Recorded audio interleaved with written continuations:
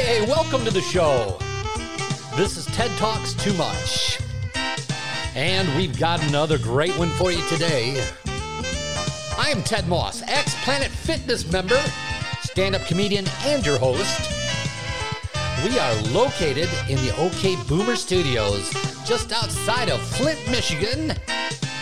That's right, Flint. Michigan's water wonderland, where they're still wondering when they'll get some clean water. But while we all wait for that, let's talk. And on today's show, we have a young man by the name of Mitch Gill. Been doing stand-up comedy for about 6 years now. A buddy of mine, he's going to talk to us a little bit about carpeting, comedy shows, and why you should diet and what that has to do with dying. We'll be back with all that right after this.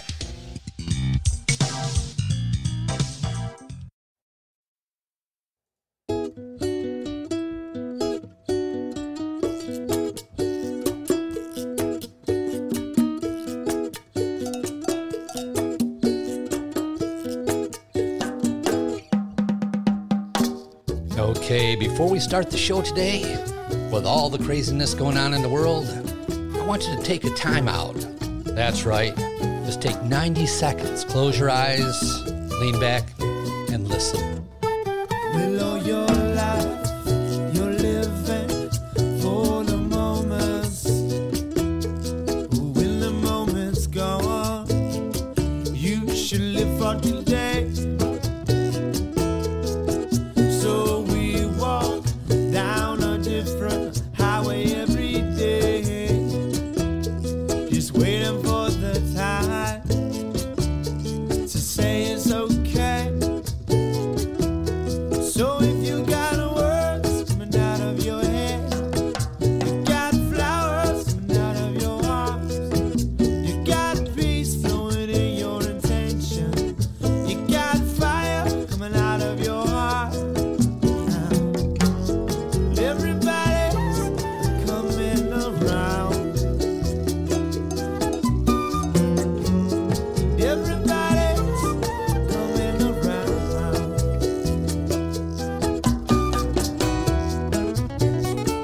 All right, with that, let's get back to the show.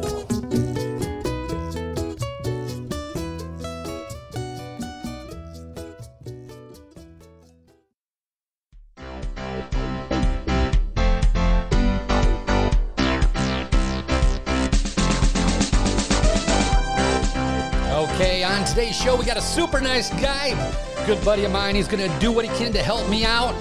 I'm not sure I'm listening, though. Also going to talk a little bit about comedy shows.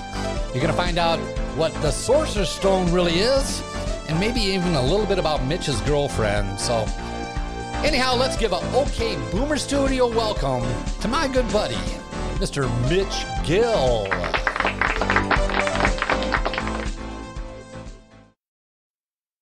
My volume personally sounds a little lower than yours. Check 1 2 1 2. Well, I might be closer to the microphone than you. You could be. We also have different microphones. Yes. You have a fancier microphone. I do. That's because I'm a fancier guy. What is that? Ridge? Road. Yeah. Like I think I this is a just Roadcaster. I think I just read about Rode brand something just the other day. I was looking at Rode products. All right. Well, anyhow, let's go. Mitch Gill, welcome to the show. Hey, hi, Ted. Thanks for having me. I am so glad you're here. This is awesome. This is awesome. So you're going to put in new carpet. I like to put in new carpet, but at first I want to redo my deck. I had to pee and I needed to go to the bathroom, so I purposely took off my shoes because I wanted to feel your carpet. I miss it and I love it. I'm a former carpet flooring professional. Oh, is that right? Yeah, I sold carpet. So you said Berber. What kind of Berber are you going to put in? Anything from the country of Burr. Okay. There's a lot of different kinds of Berber. I want it to be a short nap and a loop and tight together. Mm-hmm. I want multi colors in it of brown. So when my dog pees on it, it's not as obvious. Okay. What you want is a couple different things. You either want a 100% continuous filament nylon. Okay. Or get like a wool.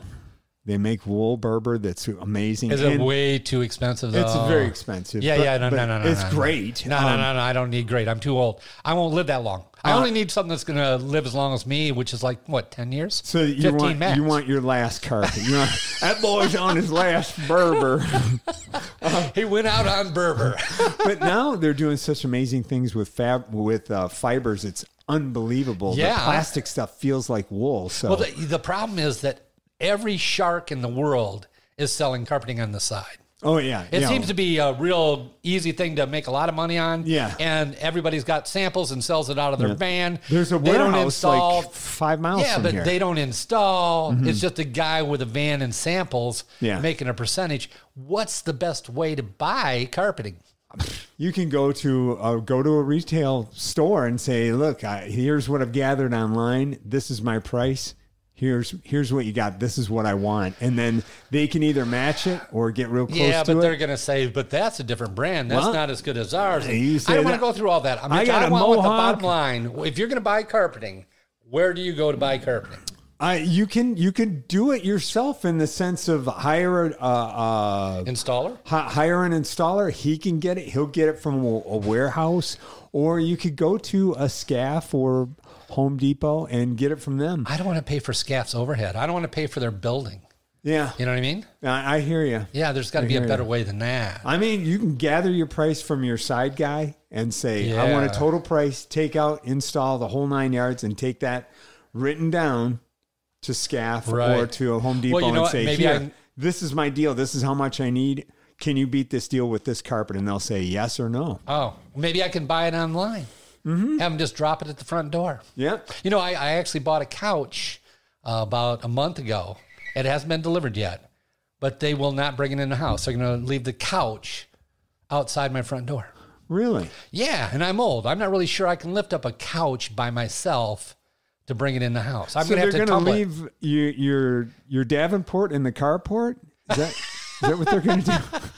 I'm so old. People go like, what the hell's a Davenport? They're going to leave the couch for the slouch to bring in. That's what they're going to do. I don't know. That's awesome. Okay, but that's not what you really did. I mean, you've had a lot of jobs. Oh, my God. Yeah. We talked about that a while. Last time I saw you, I think we spent an hour reviewing your life and your jobs. But one thing was you were on the radio for a while, right? Yeah, for 13 years. Yeah, you're like a radio personality. Yep, I know about headphones and microphones. Yeah. And being a guest and hosting and telephones and telephone. Oh yeah. Yeah. We got a caller. Next on line 2 we've got. Actually, you know, it's funny. There's a thing called Solid State Radio in Lapeer, Michigan. And is that the name of the company or is that it's a company. It's solidstateradio.net. You could check it out right now if you wanted. What does it mean? It's a radio station, a very low wattage radio station right downtown Lapeer, and it's also on the internet. So it's very high wattage when you think of that, considering it goes all over the world. So anyhow, my friend Adam Harahuck and Sean Cantwell are the hosts of the Armchair Athletes. And Sean is also the program director of that station. And your volume on your vocals is going in and out. If you just be back from the mic a little bit and then be consistent, I think I'll have better sound quality. Okay. And I'll cut that part a little bit more back. All right. A little bit more back? Yeah. That way it's pretty hard. Technical, Ted. I don't know what more back means. When you're on a date, you say, I want more back. A little more back, please. Can you more back that thing up? Yeah, okay. Okay, but before you were a comedian, you were a radio guy. Yeah, and the reason why I'm talking about Solid State Radio, but radio is dying. It is, but it's on the internet, too. So on why call it radio? That's like Joel Radio. Why call it radio? July 3rd, I'm going to be the morning host, hearkening back to the original Wings 103 radio station that I was on like 30 years ago. But that's dead, dude. But it's on the internet, so it's also, they call it radio because there's still a lot of people your age and my age that still appreciate even just the sound of the name of radio, because radio is still, I still listen to the radio. I listen to Banana 101.5. I never listen to radio. What's that whistling? Is that I don't know. Phone? That's weird. Oh, you know what? It was my dryer or my washer or something. Okay. Saying it's done. It's ready for the spin cycle.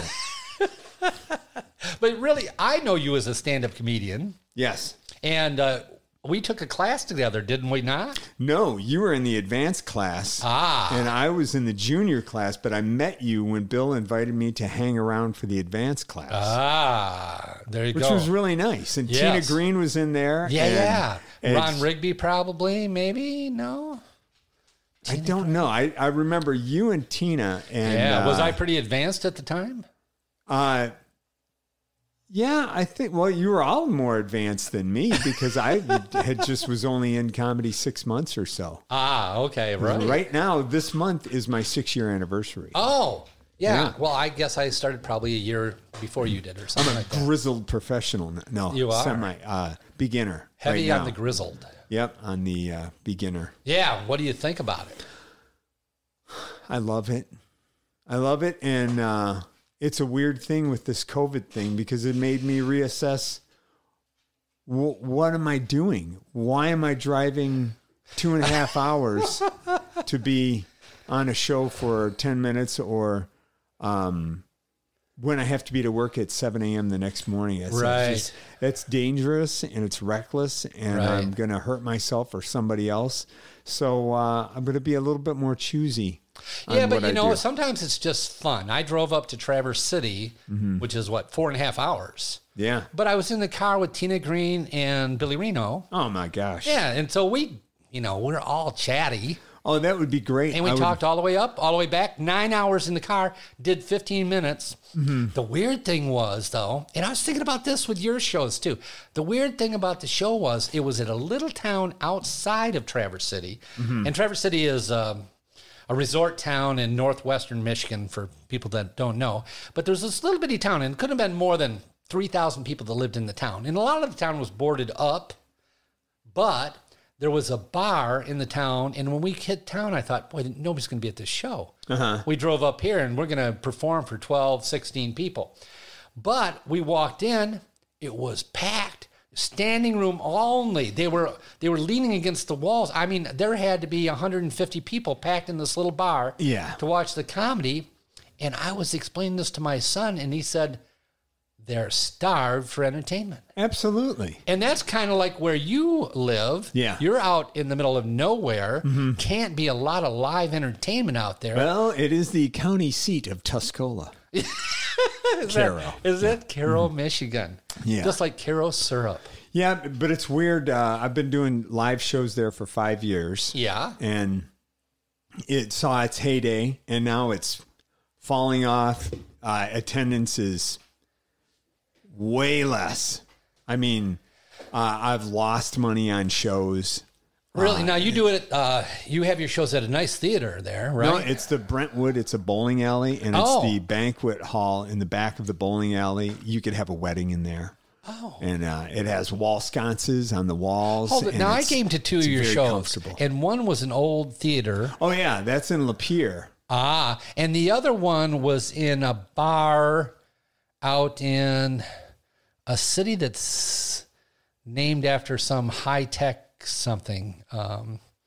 What's the other little city that has... Oh, Cass City? No. No, it's named... There's a high-tech thing that's named after the city. It was a bar, and it had a railing going up to the bar. You stood behind. I don't know. Oh, there's a electrical contractor that used to be out of this little nothing town. And it was a really good show. It was a packed house. It's not Millington, was it? No. As soon as you say it, you're going to go, oh, yeah, that's the electronic gadget that they make up there. Gosh, I don't know. Hemlock Semiconductors. Oh, yeah. Hemlock Semiconductors. Yeah. God, I'm old. I can't remember shit. That was with Mike Ball. Wasn't that your show? No. Oh, well, you were produced anything. You were the highlight of the show as far as I was concerned. Jeez, thanks, Ted. You're welcome. Yeah. I love doing it. It's great, but it's funny to watch the... no, it's not funny. It's sad to watch the ebb and flow of comedy, like in Cairo, Michigan, where I do my shows. Well, why did the shows fall off? Did you have lousy shows, so people said, I'm not coming back to watch this shit? Did you have poor comedians? I don't think so. How much were you charging for the shows? $15. Oh, that's not bad. Usually I'm giving money to charity also. But when the attendance started falling off so much, it's like, I got to make enough to pay charity. My people. So I'm not even bothering doing the charity. And the charities that were coming on, they weren't helping any. They weren't getting people to come. So I thought, And now after COVID, I'm just like, I'm going to put the shows on whether anybody shows up or not. You know what? I've got an idea to do it in reverse order. What's that? How? Right now, the way shows are put on is somebody who wants to do a show, is a promoter, a comedian, finds a location that they think will work. Mm-hmm. Then you talk to the owner and you talk about some kind of split deal where you get the door and they get the booze or whatever it is. And you make arrangements to have that show. You set it up and you invite comics. And then you try to market to his customers or people in the area to come see the show and put it on the internet. I say you find the audience first. You locate the people that are going out to be entertained, that are going to be at a location, sitting there waiting for entertainment to start, and then you build a show around them. So the first thing you locate is the audience. The last thing you locate are the comedians. So what do you going around town looking for full bars? No. Like if you go to any, there's lots of things. If you go to any organization, like say a private golf club, they have a budget for entertainment every month, and they have an entertainment committee. And every golf club in Michigan has a monthly thing, a monthly event that's going to be their entertainment. Mm-hmm. So they say, well, this month, let's have a dinner and we'll have somebody play records and we'll dance.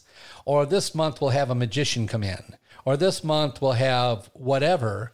And if you go to all the golf and country clubs and say, I can bring in a show and here's the cost of bringing in a show. Now you got to realize that they aren't budgeting like $100. Mm-hmm. They're budgeting a couple $1,000, and you can go in there and say, okay, I know you got to feed the people, so I'll take $1,200 and I'll bring in a show for you. And if you do it to all the country clubs, you could schedule almost every week a show where you have a captive audience that's there to be entertained and listening. The problem with a bar is... No, that's actually a really good idea. Thank you. And bars are goofy, but mine is tickets are sold for two people that want to go and see comedy. They're not waiting there and something's happening over their shoulder. Right. And they're going, what the hell is that? Well, I get that, but you're saying that's dying off, and I'm saying if you go to a bar like most guys do to put on a show, people don't go to the bars to sit silently for 90 minutes.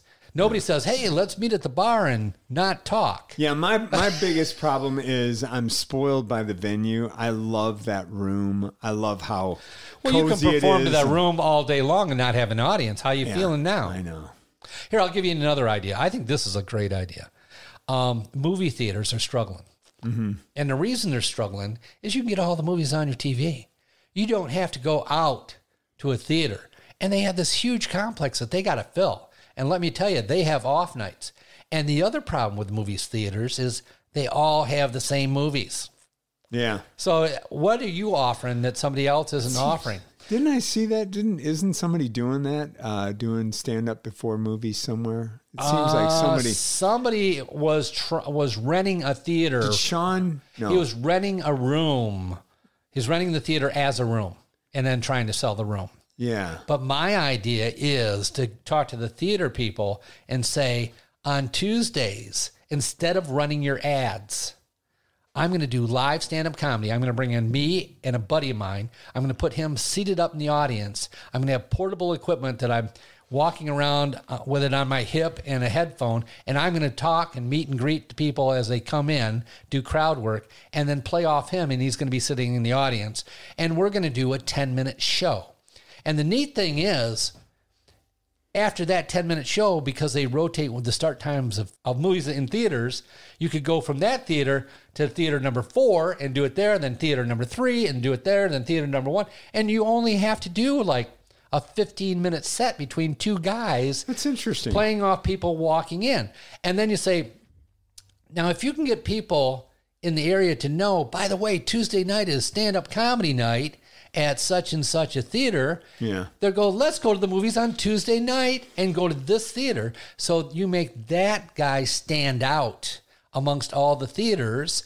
And, I first saw this when I went to SeaWorld. And we went in and we were seated. And it takes a long time to seat all the people at SeaWorld. Mm-hmm. And so they had kind of a comic mime down, walking behind people as they sat down and kind of entertaining the crowd as they took a seat. Just that entertainment part while people were settling in, and he was talking to them, and there was a little bit of noise, but, as people laughed about what he said, they listened more and more. So it'd give you a great chance to work on crowd work. Mm-hmm. It could be you and your buddy. You only do it on Tuesday nights. He's going to bring in more people and say, look, let's figure out how many people you bring in, and I'm going to take 25% of the growth above. If you're averaging 500 people, and you sell to 1,000 people, I'm going to get 25%, or I'm going to get the fee for 125 of those people, the next 500, to pay for me and the other comic. And it'd be great practice. It'd be a short set, and you'd get really, really good at it after a while. I want the popcorn money. Yeah. Yeah. No, but I'm looking for places. If you think about a theater, everybody's sitting there waiting to be entertained, looking in one direction. They aren't drinking. They don't have their backs to you. You have their attention. You have a nice little stage to be down in front. Yeah, you have their attention, but there's going to be people that I didn't sign on for this. What's this bullshit? You put a sign out front, stand-up comedy. Yeah. And all you're doing, you aren't telling dick jokes. You're talking about what the people are wearing and walking in and welcome in. Yeah, I have to work on that. I've not done that much. I know I was in radio for a long time, and I can think on the fly, but that's one of the next stages for me is to work on crowd work. Well, Steve Martin used to stand out in front of drive-in theaters, and he would do comedy as the people were just driving up to get their tickets. So he's just doing one-liners. He's doing 30 seconds to 1 minute worth of jokes. To each car. Yeah. Yeah. But as they're in line, talking to the people in line. Oh, that's It's great. Cool. Yeah. And actually, I bought a little microphone that goes on my hip with a strap. It's what coaches use. Like if they're football coaches and they want to yell across the field, and there's a headset with a microphone. Do you cover your mouth every time you talk so the other team can't read your lips? No. Dude, it's for practice. Oh, that's right. But anyhow, I think you have to think outside the box. Yeah. But that's better than playing to 12 people in Carroll or a group of 50 people in the bar when 12 of them don't care. Yeah. And they're going to talk during the show. Yeah, I hate that. But that's part of learning the business is playing to people that aren't paying any attention. Yeah. And to 8 comics that are reading their phones.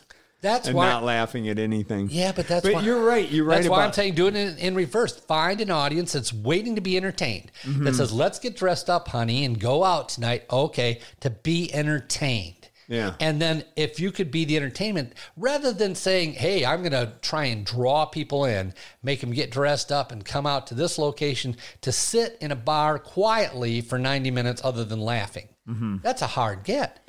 Yeah. I did really good for a few years. I mean, I was like packing that place. It was awesome.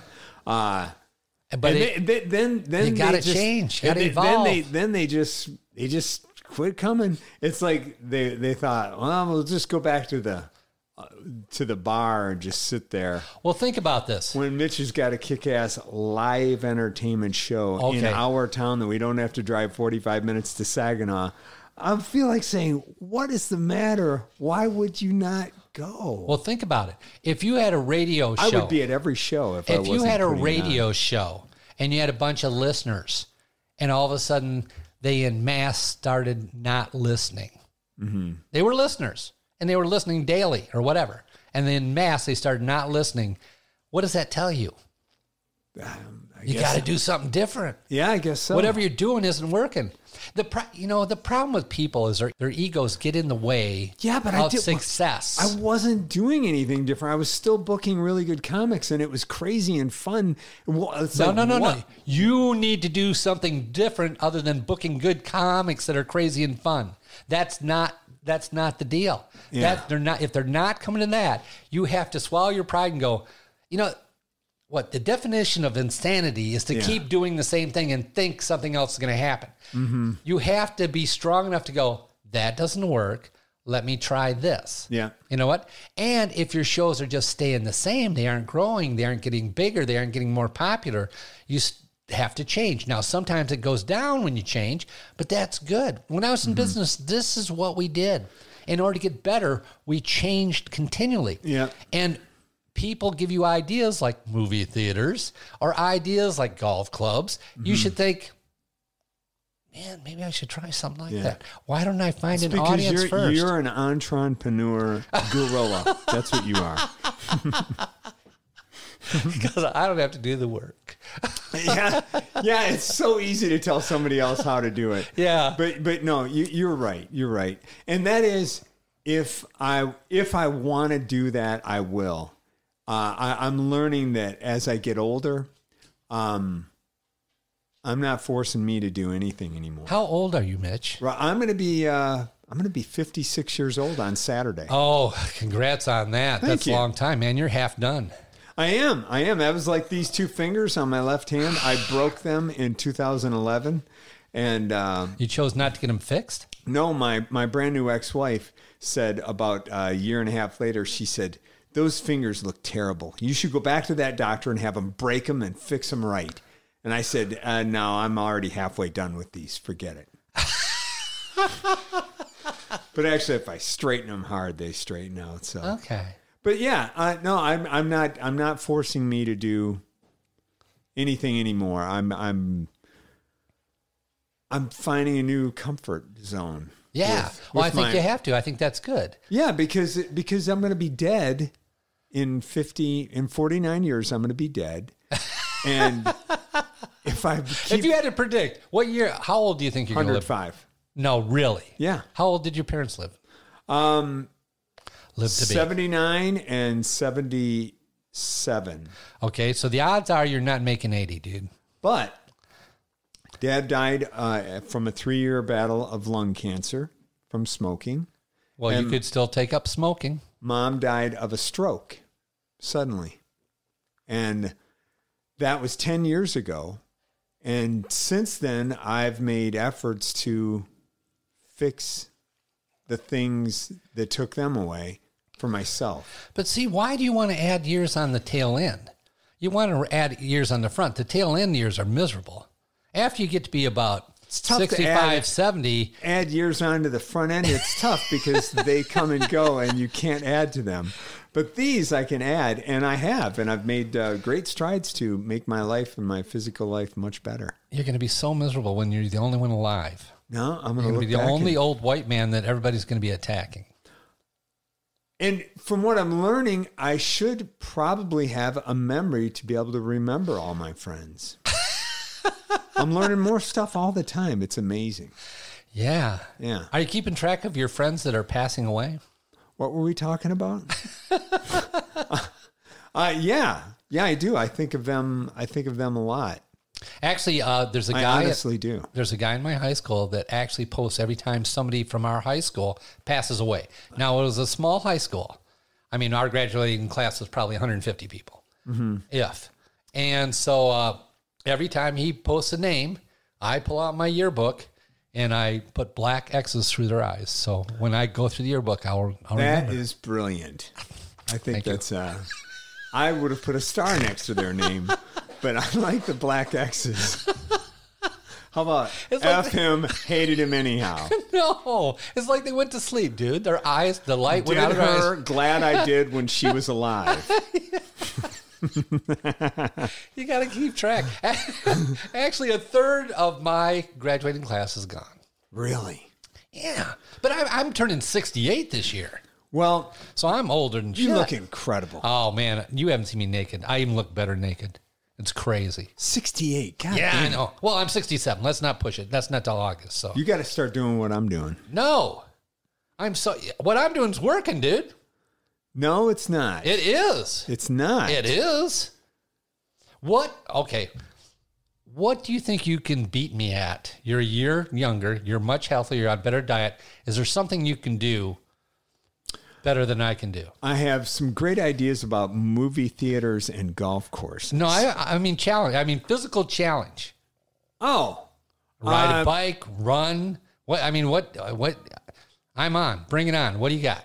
Well, this is the Lift beginning. weights? This is the beginning of what's happening with me physically. Your fingers don't look like they were broken. No, I went gluten-free in 2011. Yeah. That was a game changer. I lost 45 pounds. I know. You told me to do that, and I tried. Oh, my God. It was the best. I still encourage anybody to... You're a little thin. Right now... I would put on like 20 if I was you. I checked the body mass index yesterday, and I am, according to the body mass index, I am normal. And normal, what I have found out is... Is it for Asians? No, normal is the weight for your frame. And that is my height matches my weight. And it's interesting. And then I looked at it, I thought, yeah, it's a little bit thin. What's your height and what's your weight, if you don't mind sharing? Right now, I am 5'8", and I'm 135 pounds. Oh, Lord. Yeah. Dude, you need to be 155. That's too light. You're disappearing. You're low, almost anorexic. You just haven't realized it. But there's a reason for it. The reason is gluten-free in 2011 had me leveling out about 165. That was pretty nice. Yeah. I felt good. I still felt fat, but I looked pretty good. 165? Yeah. That's not fat. Yeah. Are you sure you aren't anorexic? No, I'm not. No, have you thought about that? Bear with me. And then at 50 years old, which is 6 years ago, I quit drinking. That helped. Lost a couple of pounds there. Feeling really good. Then I lost, believe it or not, I lost about 150 pounds when I got divorced. But, I'm just kidding. I haven't found her yet. Yeah, I'm just joking about that. But I did get divorced. I can cut the jokes out. Yeah, so that had... I do edit this thing. That had nothing to do with it. Then in July 4th, 2018, I went on a limited meat diet where I started eating meat only 3 days a week. Yeah. And that was really interesting. How did that make you feel? I felt very good. I felt very good. I felt... I went on an all-meat diet. Yeah. And how did that make you feel? Well, I was losing a half a pound a day. Yeah. And I went from 240 to 207. Mm-hmm. And it was easy. Every day I'd weigh myself half pound up. I mean, on average, some days not as much, some days pound and a half or whatever, but I was just going down, down, down. But I would have a steak, and for a side item, I'd have a hamburger. A hamburger, yeah. Yeah. I'm not a fan of the all-meat diet. I don't think it's a good idea. Why? Because of heart disease. It's not good for our bodies to be running on meat. Yeah, but if you're going to go, you want your heart to go. I don't want to go. Yeah, but you're going to go. You're going to go. I don't want to go for 49 years. Okay, but let's face it. At some point, you're going to go. What you don't want to go first are your legs. Because you don't want to be in a wheelchair. You don't want to be in a diaper. Right. So you don't want your legs to go. You got to keep your legs working. Mm-hmm. You also don't want your brain to go. You don't want to be, someplace where you're only half there and people are having to take care of you because you have no idea what's going on. Mm-hmm. You also don't want your nervous system to go where you're drooling on yourself and you don't have use of your arms and you don't want the stroke thing happening. But so if you have to choose a way to go, you don't want to get hit by a car. You don't want to choke on something. You don't want to drown. I could get you don't hit want to be by electrocuted. I ride my bicycle a lot. Yeah, but you don't want that. That's going to be a not fun experience for anybody having you splattered all over the road. Mm-hmm. So what you want to happen, really? Choke on a steak. No. No, choke on the hamburger helper. You want your heart to stop. It would have been tenderer, and he would have been able to swallow that. But that T-bone killed him. You want your heart to stop. And then the blood stops going to your brain. Everything shuts off, just like going to sleep. No. Yes, that's what you want. You might have a pain for a second, but we all have heartburn. I will put my foot down and say I would much rather have Tom Petty here now than have him dead. Yeah, but how do you want to go? How do you want to go, really? Worst way, I'll tell you what, worst way to go, best way to go. Oh, I wouldn't mind just passing away in my sleep someday. Yeah, but how does that happen? What stops? It's your heart. Passing away, that's what you're asking to happen. I don't You know. want to go by having your heart stop. Well, how do you not want to go? How about that? I don't want to go because of something that I could have changed, like my diet. I did change my diet, and I was getting to the point where So you mean when you go to die, you don't want to have the last thought in your head be, oh, damn, I could have changed something to make this not happen for another year. Absolutely. That's what you're worried about. Absolutely. And I'm worried about cold, deep water. I don't want to go on a cruise to Alaska, fall off the boat and be in cold water because I hate cold water anyhow and think, oh, fuck, I'm drowning and have the water churning from the propellers. That song, isn't and me it going ironic? Down. Yeah, I don't. That's what I don't want. Yeah. And it may be because in a prior life, that's how I went. I don't know. That could be. But I don't want to go that way. I want to go by having my heart shut down. That's how my dad went. And he, you know what? He went to Chicago and was dancing with girls at a wedding the week before, drove all the way back from Chicago, 4.5 hours. And then his heart went. But why not? Why not make your heart work so good that you can remember those memories for... That's great. And then at the end, what? You get stabbed? Yeah, you fall into a meat grinder. You fall, you know, you whatever. You fall fall into off a building or something. You could have a bear hold you down and eat you alive. And that would take a while, but you could be in great shape when it happened. You want your heart to shut down. That's what you want. I don't know, and I don't care how it happens. I just don't want it to happen for a long time. And that's why I've made these changes. I went on the limited meat diet for 1.5 years. And then in early February, late March of this year, late January, I watched some documentaries. I watched 5 documentaries. I'm going to tell you the 5 that have changed my life so far. And it's only been since February 2nd.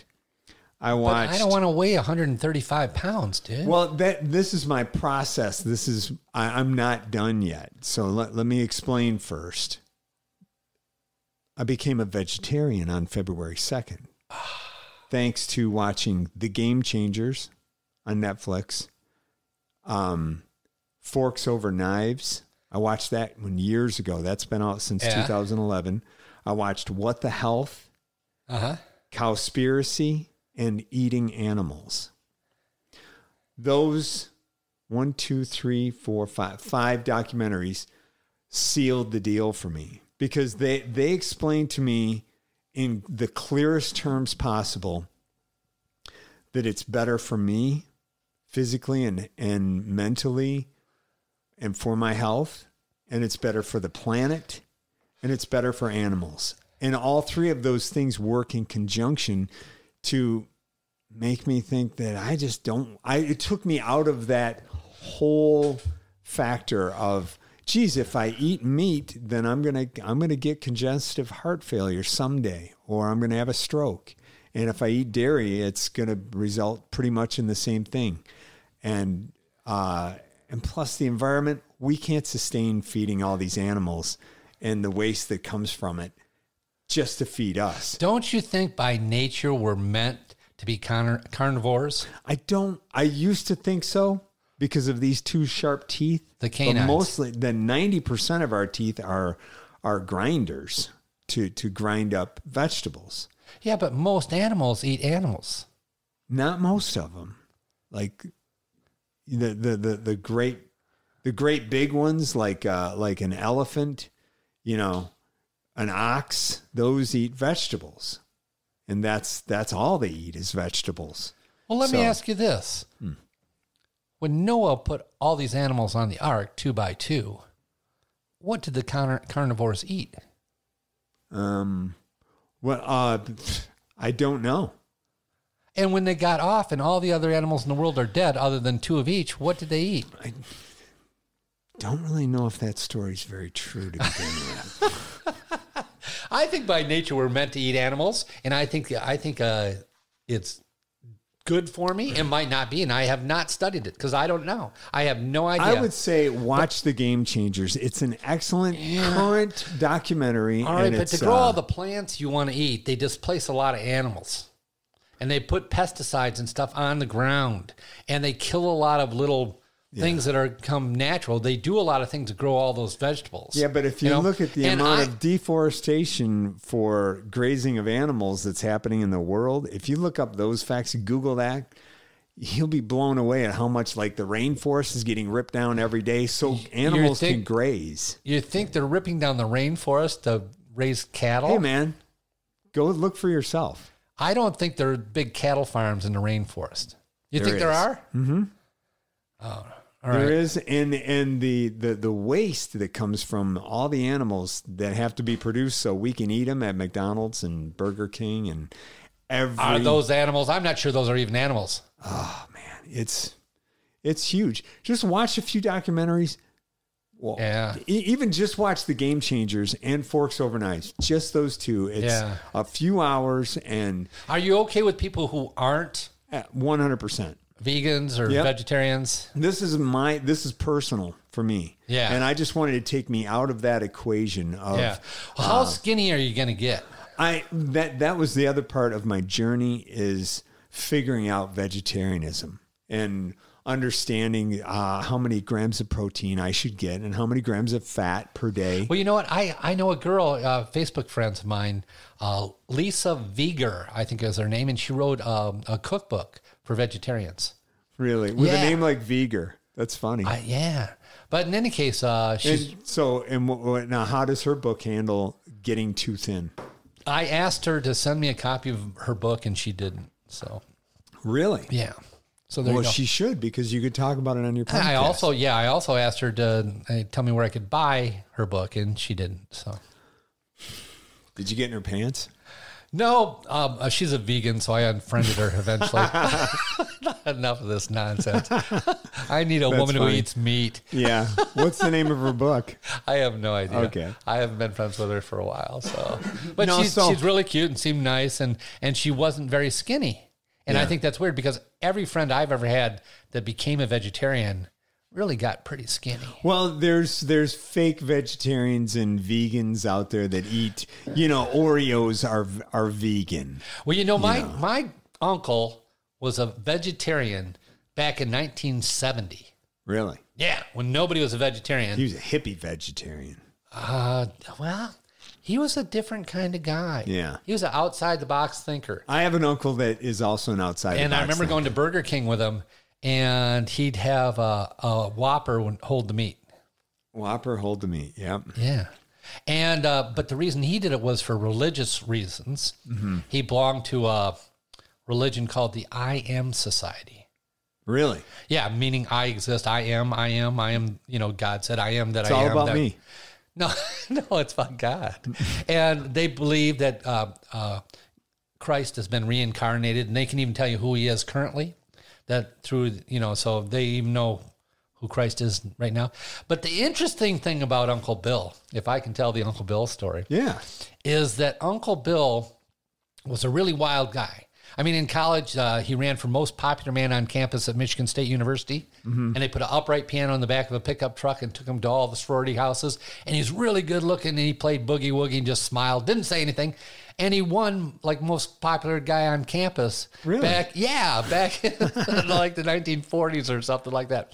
But then he used to drive around in I remember he had a drop-top Cadillac that was yellow, and he had all this gangster clothes. And I remember the hydraulics. Those Cadillacs used to have hydraulics, so they'd level on the road. So if you went around a curved road, it'd actually level it out. It was broken. So it was always tilted up or tilted down. It was always tilted the wrong way because the hydraulics were always acting goofy in his drop top. But eventually he found this religion, and he became kind of the religious medicine man of the religion. He had discovered, and he always liked treasure hunts. Once he asked me to go on a treasure hunt, he said, Ted, I got this, I got the location of this treasure map.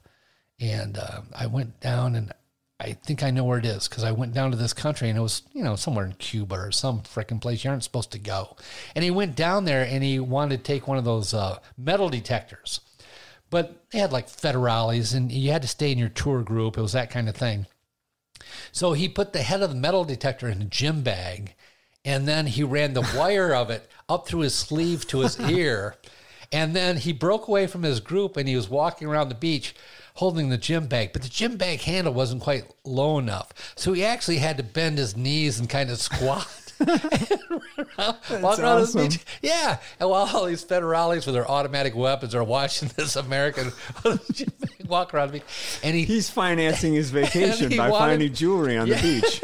Smart guy. And he found the location where this buried treasure was on this island, and he wanted to do a night landing.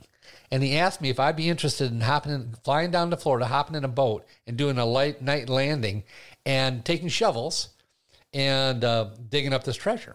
No kidding. And I said no. But down the road, he found a bigger treasure, and what he found out is that there was a cipher, there was a code written into the works of Shakespeare, and he found out. Is Tom Hanks in this story? No, no, this is a true story. Okay, this is a true story. And he found out about this doctor that had put the works of Shakespeare together, and you couldn't miss one period or one punctuation mark, and you had to put the stories in the right order. And he put them all on a big scroll in the correct order. You can't leave out punctuation. That's right. They won't get the exactly. idea. And this doctor had quit his job to trying to decode the cipher in the works of Shakespeare. And he died. But he worked on this for like 20 years. My uncle located his assistant, the lady that worked with him, and found out the scroll had been purchased by somebody, went to Europe, and then repurchased by somebody else and came back to New England. My uncle went to New England, bought the scroll, brought it back and worked on it, and deciphered. He claimed that he deciphered the code to Shakespearean works. And when you only read certain words and then you skip words and then you read certain words, it tells the story of the man that wrote all the works of Shakespeare, and he lived for 600 years, and he learned how to live this long life because he found the Atkins diet. No, he found the what was it called? The Harry Potter thing. They were the porn that was made, the Harry Potter and the Sorcerer's Bone. Do you think you're helping me? No, I'm sorry. I know you're doing jokes. I get it. The Ring. No, the Sorcerer's Stone. He found the Sorcerer's Stone, and what the Sorcerer's Stone is, he taught him how to make gold out of base metals. And I went over to my uncle's house after he had discovered this, and he had Bunsen burners, at least 200 of them, going all around his house, boiling down this stuff. And I'm like, what are you doing? He said, I'm making gold. And I said, okay. Makes me wish I still drank because I'd want to party with your uncle. Yeah. And I said, okay. Well, and at this time, he's got my crazy Uncle B. He's like 65 years old. But he's found the answer how to make gold out of base metal. And did he in fact make it? Well. And what carat was it? Well, he came to my office, and this was when I was running a business. And he came to my office to use my fax machine to do something at one time. And I was telling him I just had surgery on my thumb because I had a trigger finger. My thumb was locking down. And I said, I got to go back in for my other thumb. Get your EPL tendon fixed? And he said, I figured out recipe for gold. Well, no, the Sorcerer's Stone. And really what it is you eat pure gold.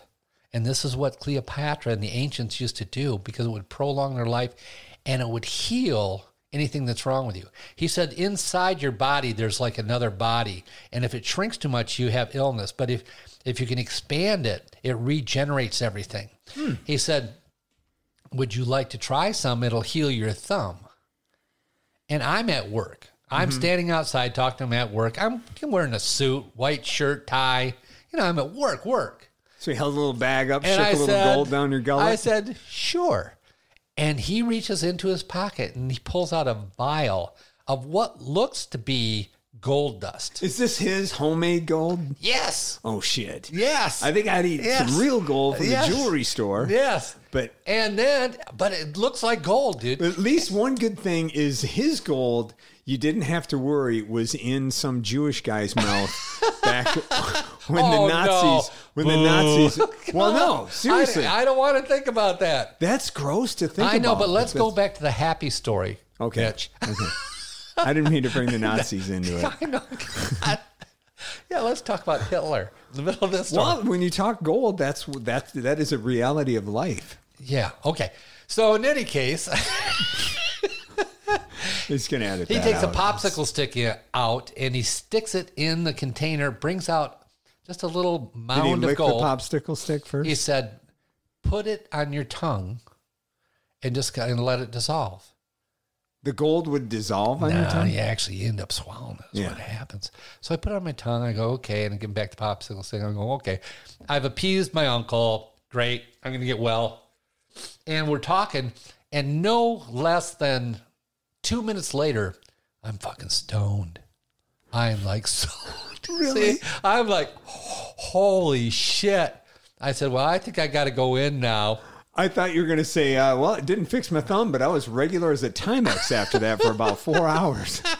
2 huge poops. I went in, shut my office door, and just buzzed out for the rest of the day. So he conned you into taking acid. And while you were at work. It healed my thumb. I never had to have surgery on my other thumb. Really?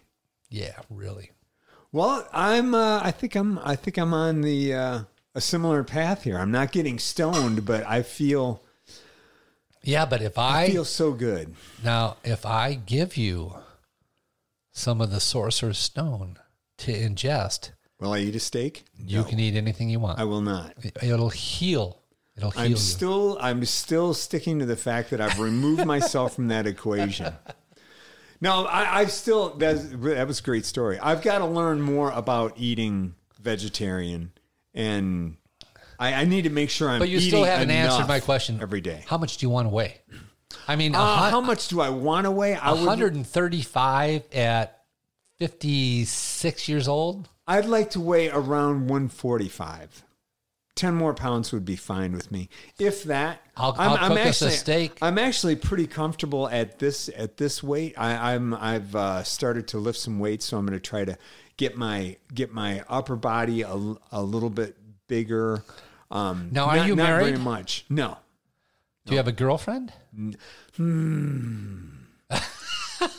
Okay. No, I have a friend, and she and I have lunches, but nothing's going anywhere yet with that. It's just a very nice friendship. So, is she bigger than you?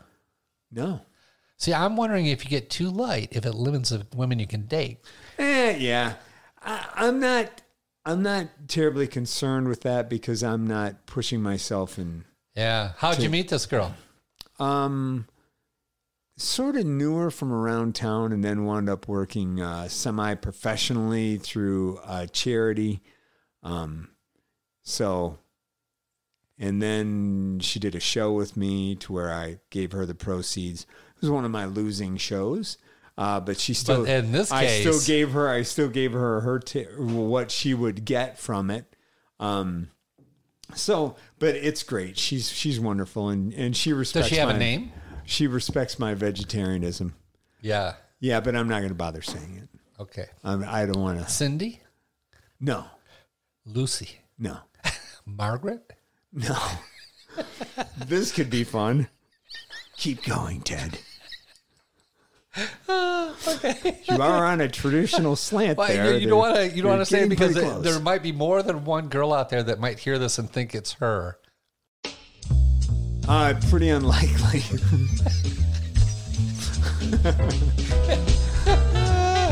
Okay. No, but anyhow, my idea to talk to you about this and these documentaries is to get people to think about, your listeners in particular, and you, to think about cutting back on meat, one meal a week, or one day, or a couple days, or whatever, but to take meat out of the equation for a portion of your diet. Well, if it's one meal, that would be great. If you just had a salad instead of meat every single meal, then you're going to start chipping away at it. Because it's not, our whole food intake is a giant